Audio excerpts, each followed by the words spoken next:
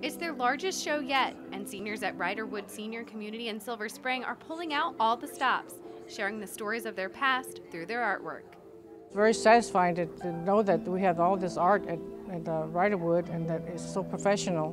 For Sheila Pinsker, a former museum educator, she's grateful for the opportunity for residents to showcase their artwork.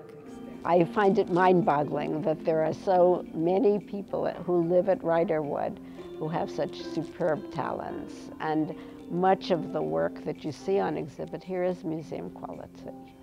The three-day art show, which is open to the public in recognition of Active Aging Month, features more than 165 works of art by 42 Riderwood residents. These folks are people that have a passion for art almost all their lives. The quality of the work today is really fueled by the passion that these residents have for art. I've actually seen some folks today move to tears from seeing some of the creativity on display and some of the passion behind the work.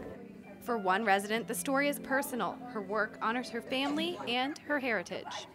I'm showing today 3 pieces of a 5-piece collection at this point, and I hope to make many more pieces to go back in time and present, if you will, the terrors, martyrdom that has happened over the years, mostly to the Jewish people. I myself am from Germany and was lucky enough to escape, and we arrived on these shores in late '38, and I've lost most of my family who was left behind, and in a way it was telling my story, but also telling the story of my people.